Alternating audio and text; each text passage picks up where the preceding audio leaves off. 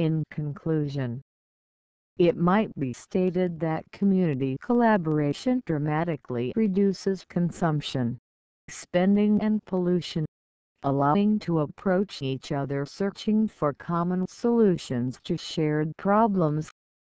An important question is left.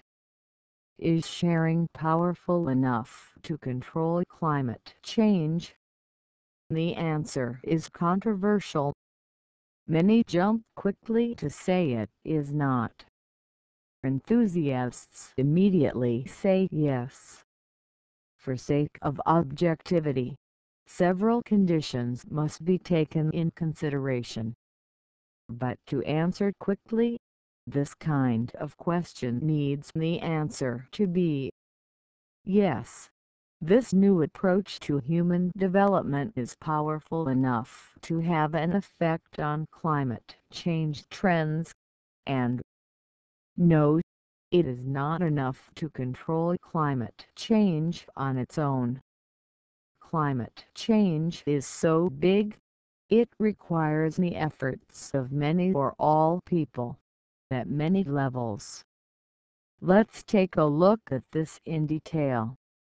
Skeptical people will wonder if sharing has the power to affect climate change. To shed light into this discussion, let's review the indirect greenhouse gas emissions which are generated when entities of our society use services and goods recognized by the World Resources Institute and the Carbon Trust. 1. Extraction and production of purchased materials and fuels. 2. Transport-related activities in vehicles not owned or controlled by you. 3. Electricity-related activities. 4. Waste generated and its disposal. 5. Outsourced activities. 6. Etc. Sharing goods using Internet resources reduces the amount of goods consumption. Reduction is the first step in the strategy to curb down consumption and finally pollution. Sharing and lending stuff for a financial gain is a good strategy against underuse of products.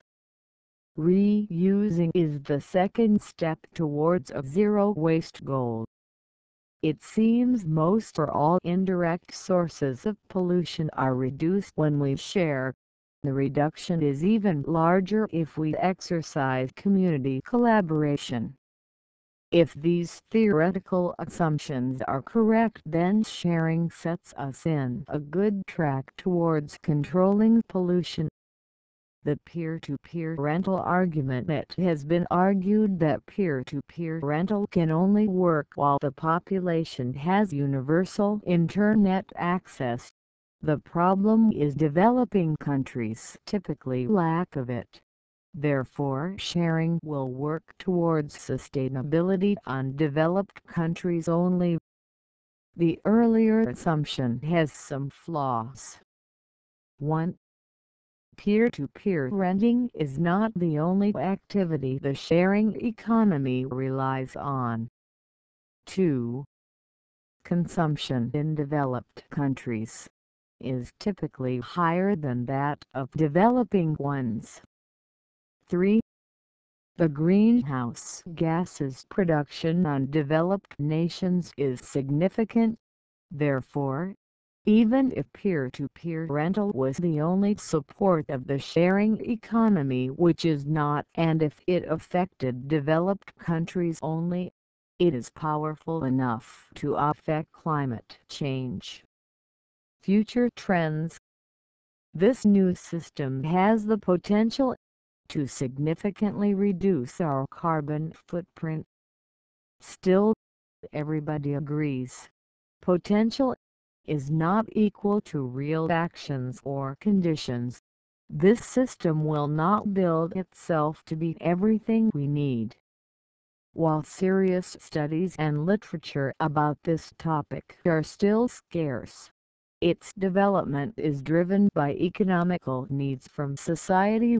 Taking advantage of this momentum, to drive this movement towards the best possible direction, must be a conscious, active exercise to yield the best results.